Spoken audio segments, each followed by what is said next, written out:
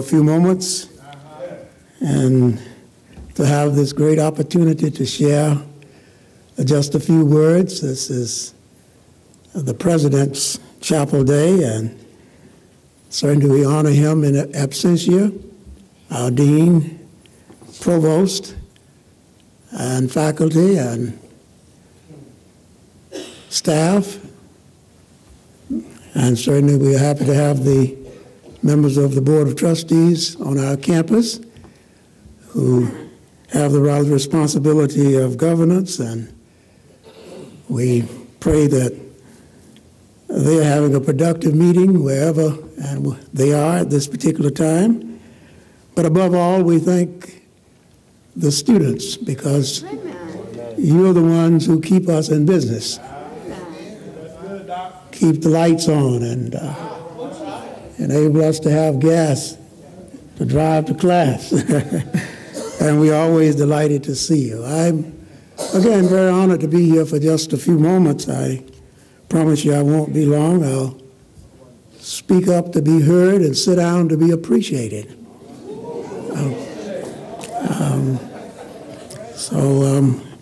I ask for your attention for just a moment or two. I certainly am very happy to be alive at this season of the year. I served churches for full time for 30 years, and when I was serving churches back in the 60s, what we did was we praised God on Sunday and picketed on Monday. And I came out of that milieu of an active pastor. All right. And I had the good fortune of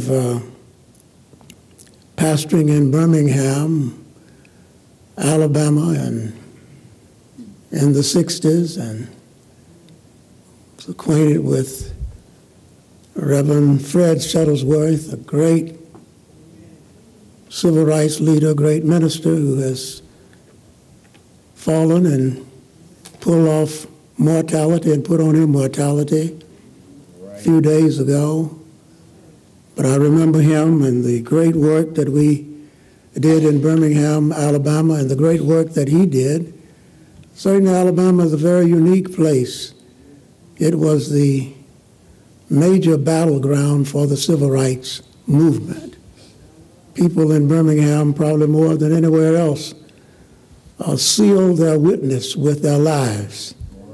I think of the 4 little girls at the 16th Street Baptist Church who died because the Ku Klux Klansmen had placed a bomb in the basement of the church, and they were getting ready to go to sing in the choir. The bomb blasted, and they were blasted into eternity. And then I remember also the confrontation in Selma, Alabama, where there were people killed for the Voting Rights Act. Viola Liuzzo and James Rebs and Jimmy Lee Jackson, they all died for our freedom. So that's the reason I say that we certainly want to remember them, and particularly Fred Shuttlesworth. I sometimes share with my friends, my close friends, a little story. In 1969, my family and I, we were moved out of Birmingham to Durham, North Carolina, and as we were leaving, I only had a little money. There was a poor Methodist preacher, and my car, my 65 Impala car, it was Chevrolet. The tires were almost flat. The carburetor was not right. The fuel pump was not acting right. There were all kinds of little noises that I didn't like to hear, but I had to get to Durham, North Carolina. And as I was leaving with my wife and my 4 little children, we got about 50 miles outside of Birmingham, and lo and behold, I heard a strange noise in the trunk of my car. I got out the car and went to the back of the car, and opened the trunk, and lo and behold, it was a black snake. I believed in Martin Luther King and nonviolence, but just in case, I had a 45 in the glove compartment of my car. So I went back to the glove compartment of my car and got my 45 out and went back to shoot the snake. The snake looked up and said, "Don't shoot. I want to get out of Alabama just like you."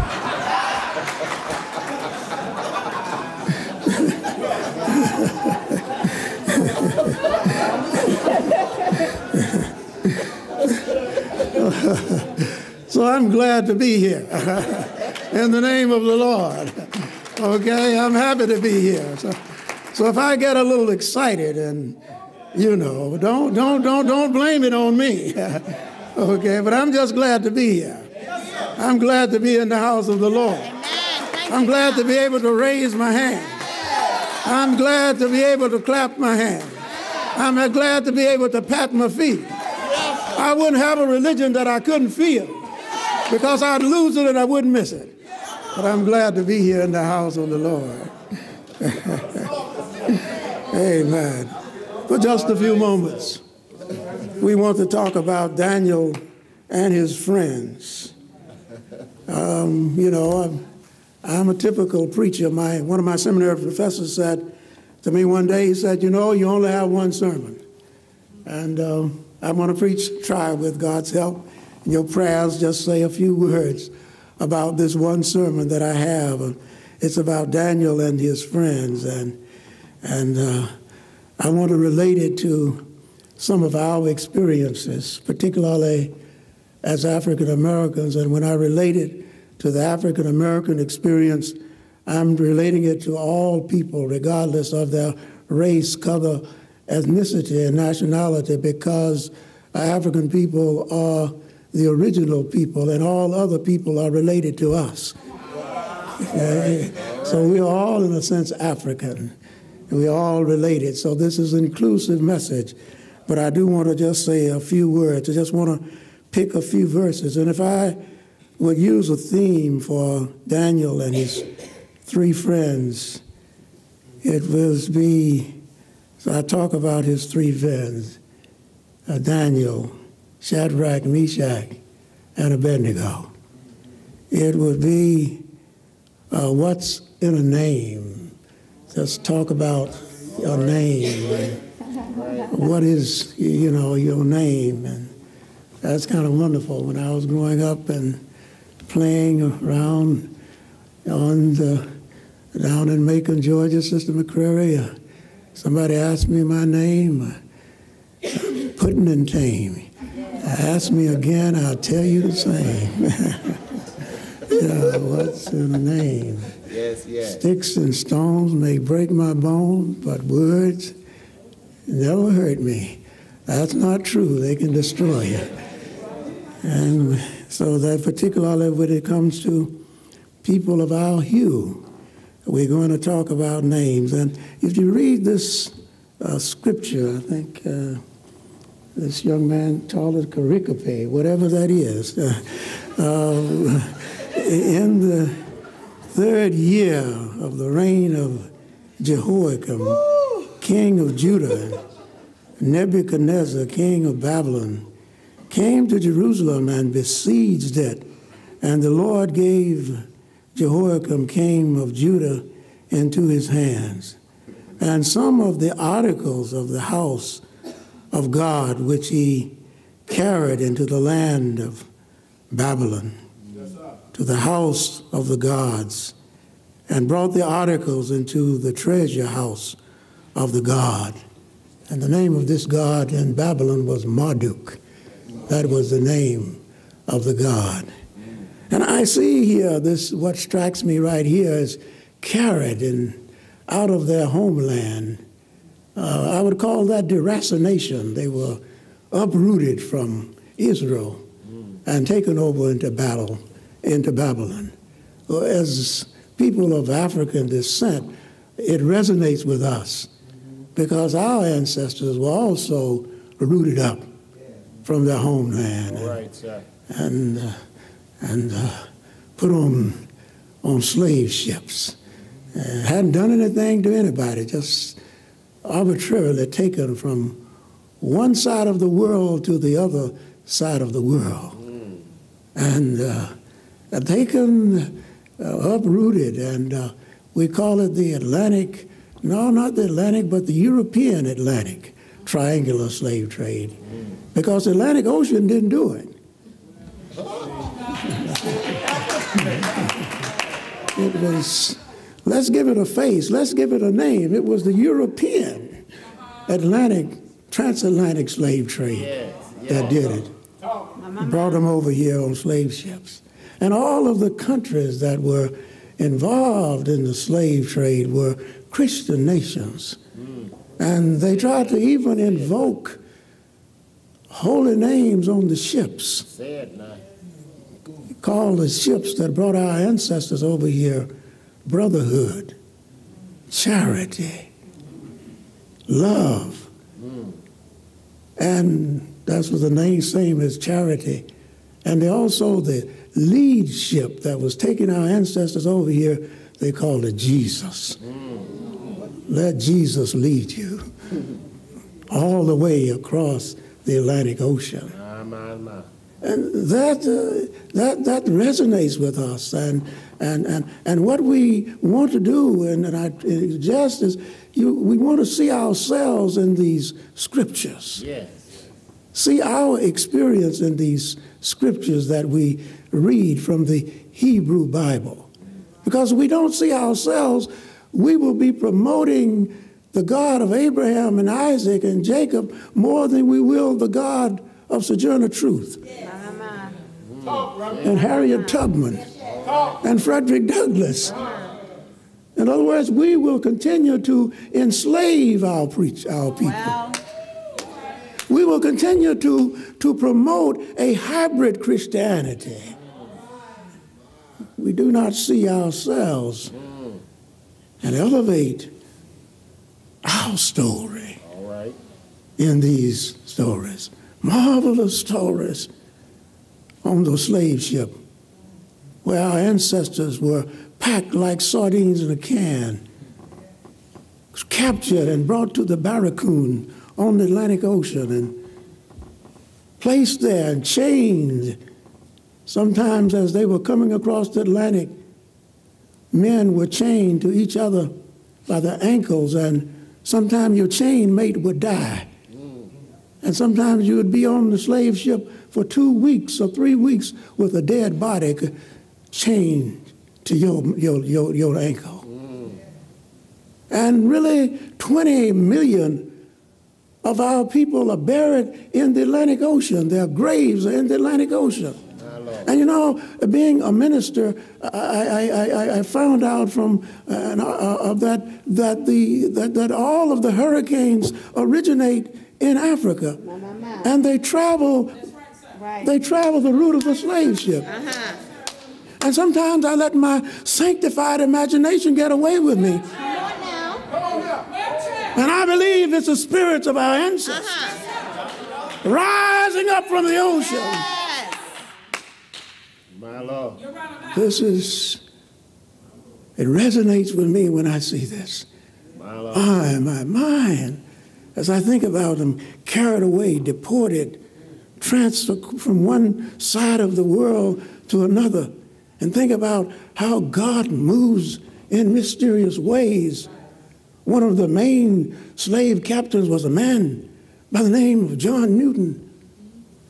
And God can turn you around. And this same slave captain who made many dollars from the slave trade, God touched him one day from the crown of his head to the sole of his feet. He was called to preach. And this same man wrote one of the most beloved hymns of Christendom, Amazing Grace. How sweet the sound that saved a wretch like me. When he thought about the slave ship and what he had done and how God picked him up and how God turned him around, he began to write through many dangers, toils and snares. I have already come. Woo! Yes. Woo! Grace. brought me, saved us far. Grace will lead me on. Well, I move on through this pericope. And I see where it says here. So one more scripture here where it says, in the third verse it says here, the master of the eunuchs, this is King Nebuchadnezzar saying to the master of the eunuchs, said, I just don't want you to bring anybody.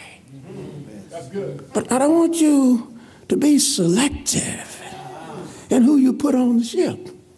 He said, I don't want no old folk with one foot in the grave and the other on a banana peel. But I want young men, children who are unblemished. I want good-looking people, gifted in all wisdom, possessing knowledge, quick to understand. I don't want no dummies. I want people with cognitive skills who are able to understand philosophy and wisdom and possess knowledge, quick to understand, and who have the ability to serve the king's palace, and who might be able to learn the language and the literature, who might be able to speak the language, the Akkadian language. And I want somebody who is able to master the language, to get to the original source. That's what I want somebody to do. Oh, and that resonates with the African-American experience. The slave captains, and as they were looking for people in Africa, they just didn't get anybody. They brought the royal children from royal families. Yes. Not only that, they looked around and they picked people who had skills. They went to areas like Mali where they knew how to plant cotton.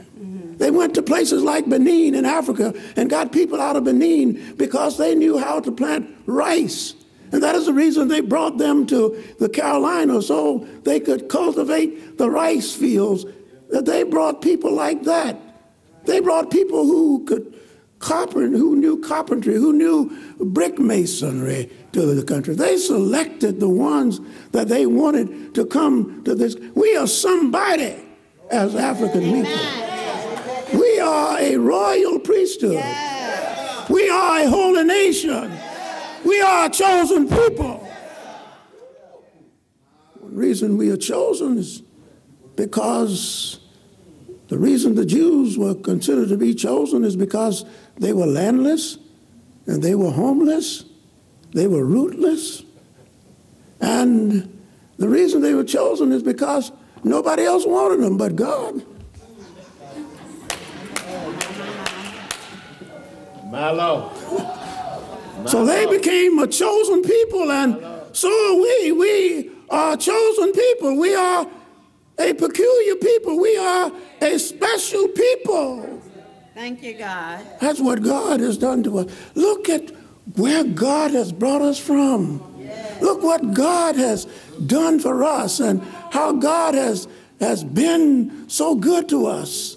Look, just look around in less than 150 years where we are and what God has done. Everything we get involved in, we take it to a new level. I remember in 1947, before 1947, black people could not play in the major leagues. And here comes a little boy from Cairo, Georgia, by the name of Jackie Robinson, pigeon-toed, okay, running down third base. And when he became the first African-American to come to the major league, he lifted it to a new level. There was a time when black people could not play in the NFL. But here comes a guy by the name of Jim Brown. When Jim Brown played with the Cleveland Browns, they didn't need an offensive coach. They only had one play. Jim Brown to the right, Jim Brown to the left, Jim Brown down the middle. What a mighty God. We've taken it to a new level. Tennis. Yes, sir. Look at the Williams girls. Golf. I don't care what he claims to be, he looks like one of us. taking it to a new level. My God, what a mighty God we serve. Herman Cain with all of his buffoonery, but oh goodness, you can't turn on the television without them talking about him, because we are a creative people. And that's the reason I get on the students, and I want you to go to the heights and remember that the heights of great men and women reached and kept were not attained by sudden flight, but they, while their companions slept, were toiling upward in the night. If you can't be a pine on the top of the hill, be a scrub in the valley. If you can't be a highway, be a trail. Can't be the sun, be a star. It's not by size you win or fail, but be the best of whatever you are. We are somebody. We are God's children. We are Alpha and Omega. Ain't God all right? Oh, I know he's all right. Amen. Amen. Yes, he's all right. Thank you, God. We are God's children. We are special in the sight of Almighty God. And that's the way the enemy does. Isn't that the way the enemy does? Oh, yes. After, with integration, he wants the best, rob us of our best. That's what happened with integration. It really robbed us. Black institutions, with integration, they got the best students, took them across the track.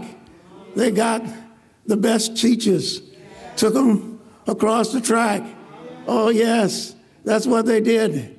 I was reading the Duke magazine, and in 1950, North Carolina Central University played Duke University basketball. That was back during segregation. One Sunday morning, while the good holy folk were in church, they decided they would have a basketball game over at North Carolina Central with Duke University. And you know what happened by halftime? Oh, yes, North Carolina Central was leading by 35 points. The coach at Duke decided he'd take his team back across the track because they were losing the game. That is what I'm talking about when we are talking about they get the best. They want of the crop, and that is where we are. And then I want to say just one more thing, and then I want to take my seat, and that is, I see here in the 7th verse of the 1st chapter, I see here where it says, to them, oh, the chief of the eunuchs, and he decided to change their name. And Daniel gave him the name Belteshazzar, and Hananiah, Shadrach, and to Mishael, Meshach, and to Azariah, Abednego. I remember during the antebellum days when a slave preacher couldn't pronounce all those names. He said Shadrach, Meshach, and that bad Negro. But we don't have to do that now. But there is something about a name. Oh, yes, our name has been changed. Your name represents your identity. It represents who you are. Identity theft in the world started with the slave trade. That's when they first started our name, because they took our name. It's just good. You see, you need to know who you are.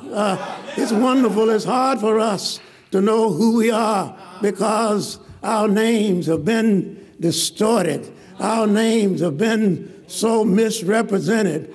We've been called everything but a child of God. So it's hard for us to know our identity. That is the reason W.E. Du Bois called it the dialectical double consciousness. Oh, yes. I remember when I was a little boy growing up in Macon, Georgia. I came home one day, and when I came home, I was imitating a rock and roll singer.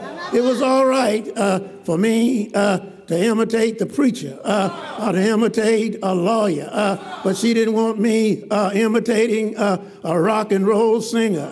My grandmother put her hand in my collar and she applied the Board of Education to my anatomy. And she said, boy, I want to tell you, you got to know your identity.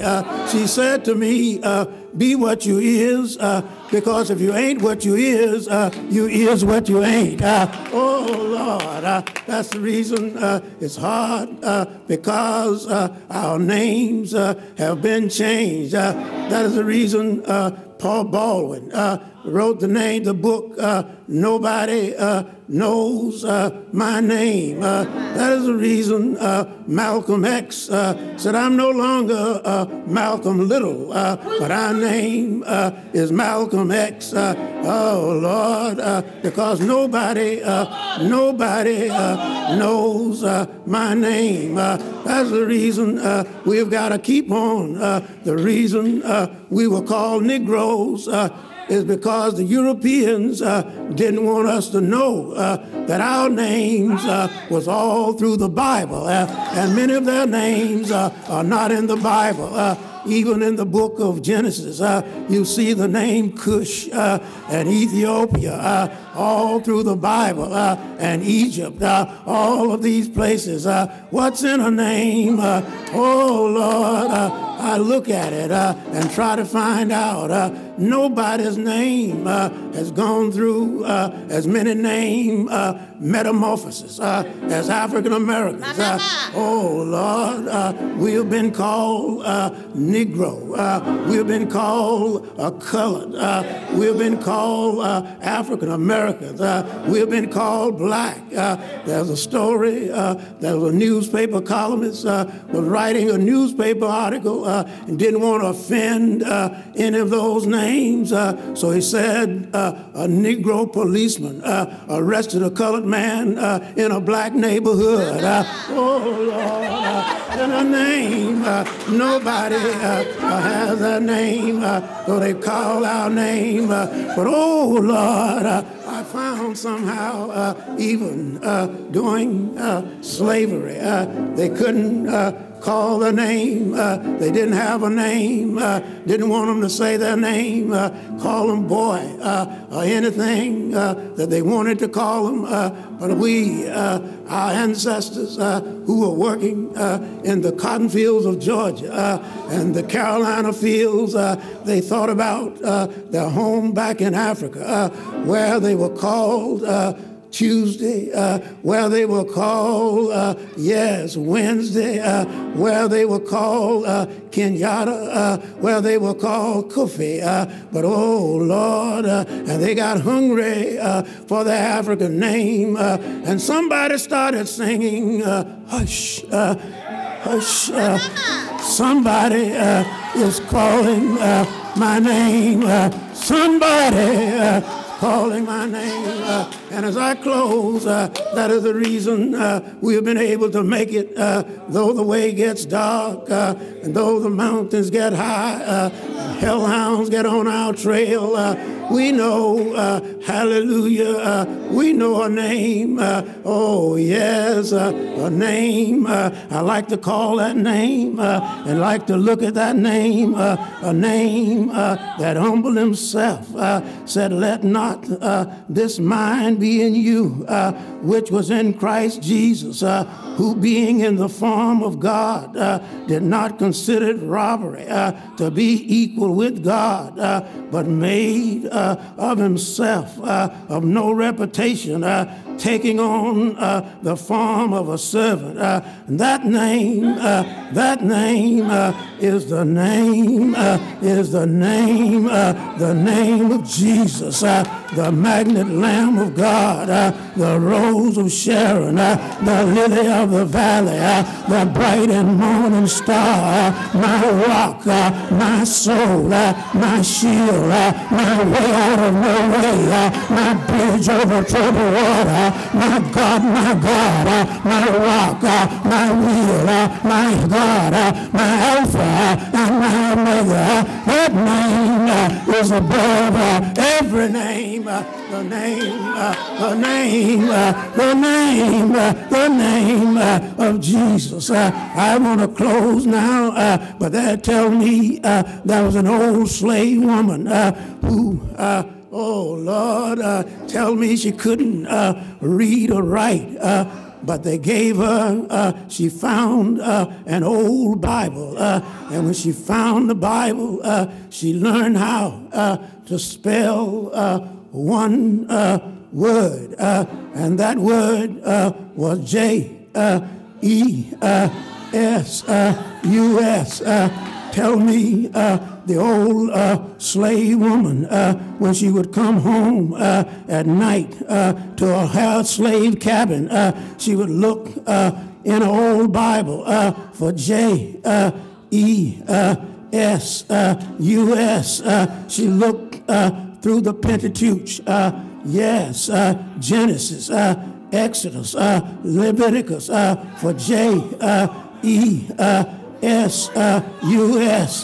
Tell me she came to the wisdom literature, looked through Ecclesiastes, Job, Psalms, for J-E-S-U-S.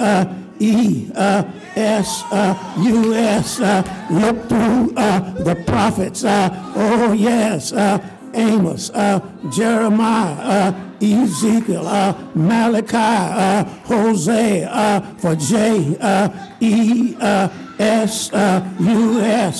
Kept on looking, kept on looking, kept on looking, till she got to the book of Matthew, which says the book of the generation of Jesus Christ, the son of David, the son of Abraham. She found Jesus.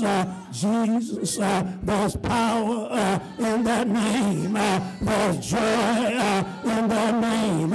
Jesus woke me up this morning.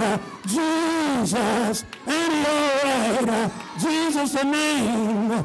Jesus.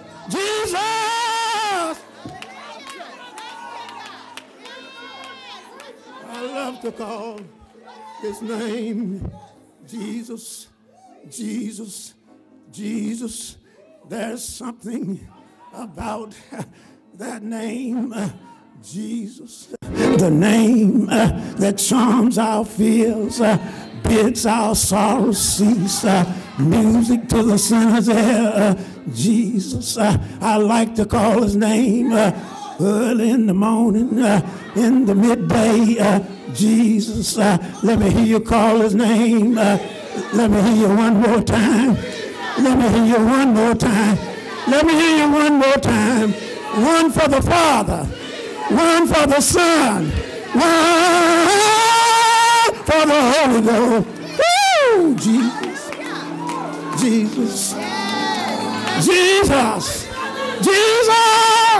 Ain't it all right? Makes you feel all